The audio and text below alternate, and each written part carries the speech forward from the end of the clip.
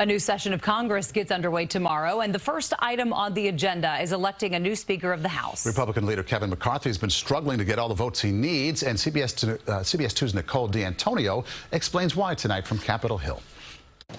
Republican leader Kevin McCarthy wouldn't say whether he'll need to cut more deals to be the next Speaker of the House. I hope you all have a very nice evening. McCarthy held a conference call with House Republicans Sunday, making concessions in order to win more votes for the speakership. He agreed to rule changes, including the ability of any 5 members of the majority party to initiate a vote to remove the speaker.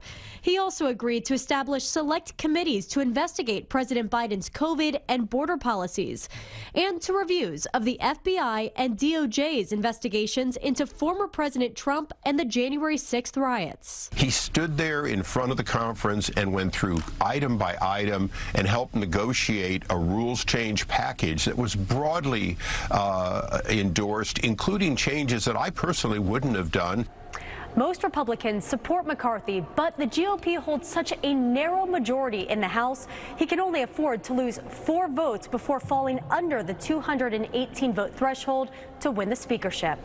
If 5 or 6 people hold out, all we're really doing is empowering the other side. One Republican who says he will support McCarthy is embattled New Yorker George Santos.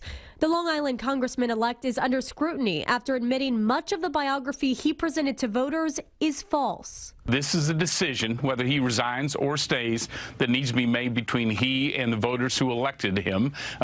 He's certainly going to have to consider resigning. Santos says he plans to take the oath tomorrow, though he could face ethics charges once he's sworn into office. Nicole D'Antonio, CBS News, Capitol Hill. Now, New York State and federal prosecutors say they're also investigating Santos's finances.